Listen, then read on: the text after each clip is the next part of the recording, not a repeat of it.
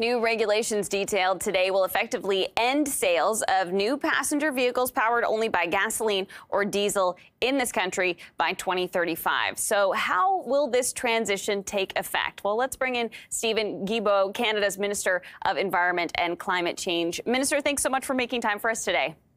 My pleasure, Jacqueline. We were just speaking with an analyst about the EV industry and the expectations in the year ahead. I know you're thinking 12 or 13 years ahead, but what 1 year at a time here. In terms of sales at this point, things have been relatively disappointing. There's new models coming to market, but on the sales side of things, it has been weak. And we even heard from Ford cutting production on its F-150 Lightning, the electric version of its Ford F-150, that popular vehicle in this country. Minister, what do you think is going to change for consumers to make them more likely to want to buy an EV over the next few years? Well, I don't know about the Ford 150 electric, but what I can see by looking at the data in Canada is that in the last 3 years, sales of electric vehicles have tripled. We went from about 4% of new sales at the end of 2020 to more than 13% at the beginning of 2023. And we don't have the numbers yet for the end of the year. We're seeing in Quebec, 1 out of 5 vehicles sold is more than 1 in 5 vehicles sold is electric, and it's more than 1 in 4 in British Columbia. So clearly there is a demand. I think what is unfortunately discouraging some customers is the wait time, 6 months to 2 years in some instances. So people will go to conventional internal combustion engine. I think the purpose of the availability standard that we're announcing today is to make those electric vehicles more available, to have more models available across the country, so that Canadians can buy them, because clearly there is a demand.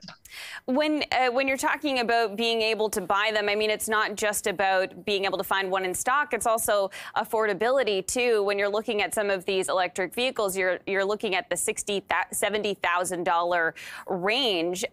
A recent report by Scotia Economics was looking at how much prices would have to come down in order for Canadians to be able to afford them for this, 2035 timeline. And for the middle income bracket, they suggest that prices would have to come down by a third.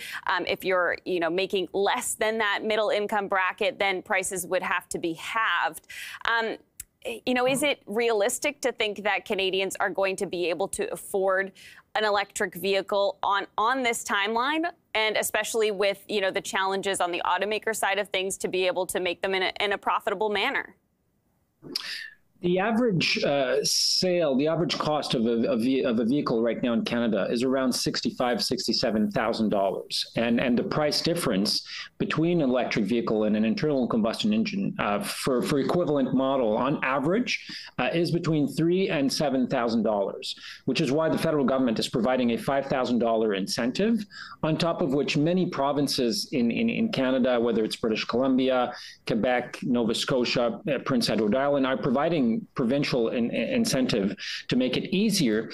But it's not, when looking at this, and you would appreciate this more than other being at Bloomberg perhaps, but it's the cost of operating a vehicle. It's not just a cost of purchasing it.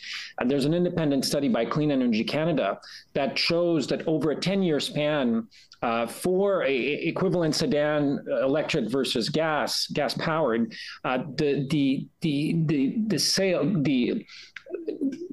you will save $3,000 on average per year. So the savings are about 30,000 years for an average vehicle for a Canadian family in Canada over a 10-year period. That's major savings for Canadians. I wonder what that takes into consideration in terms of the electrical costs, because if you're perhaps somebody who could put a charger in their home, you might be able to get maybe a lower rate for the electricity that you're using for your vehicle versus somebody needing to go to a charging station. I mean, we don't really know how those things might play out, especially if there is increased demand. If there's more demand, then maybe prices go up for some of these things. How do you take all of that into account?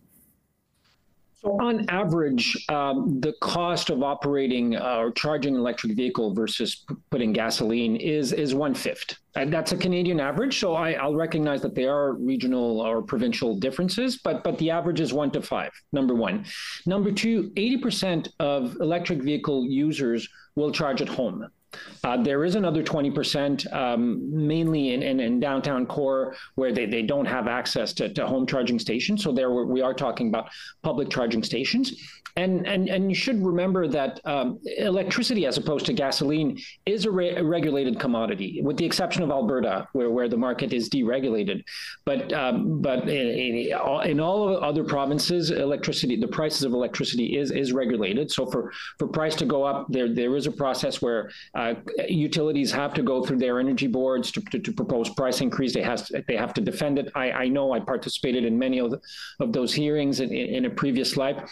So they can't simply jack up price like we're seeing all the time with gasoline. That's not the case with electricity. So that's why we're pretty confident that those savings will be there for Canadians for all of those reasons. Minister, when it comes to these targets, the ramping up of these targets, 20% first and then all the way to 100% by 2035, how will they be enforced? Are there going to be penalties to the automakers if they don't meet those targets? Well, first thing I should say is that we've developed that regulation in close contact with our colleagues in the United States. In fact, I was recently sitting down with the Environmental Protection Agency Administrator Regan at COP28 to talk about how we're moving pretty much in sync on that. They also have draft regulations that will end up doing very similarly what we're doing here in Canada. And in terms of compliance, it's like any other compliance to Canadian environmental laws and regulations. We're using the same regime as we've been using with car manufacturers for over a decade when it comes to complying with vehicle emission standards.